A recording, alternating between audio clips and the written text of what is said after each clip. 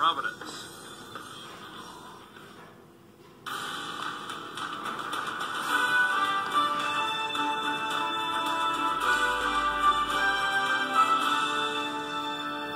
Tonight on KFXL Nightly. One Kearney alum brought his business back to town.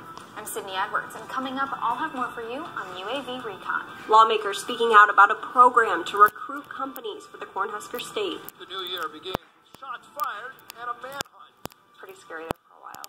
Coming up, we'll hear a first-hand perspective from a family evacuated from their home. KFXL Nightly starts now.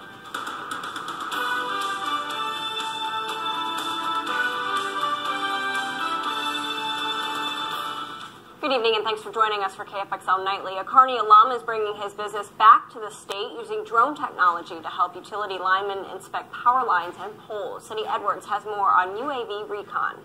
The state of Nebraska has over 87,000 miles of power lines, making for over 1 million poles that linemen inspect.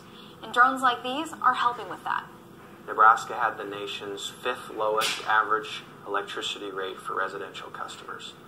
It changes the way things have been done for many years. But Dusty Burge with UAV Recon says using a drone to inspect power lines and poles saves electric utility companies time and resources.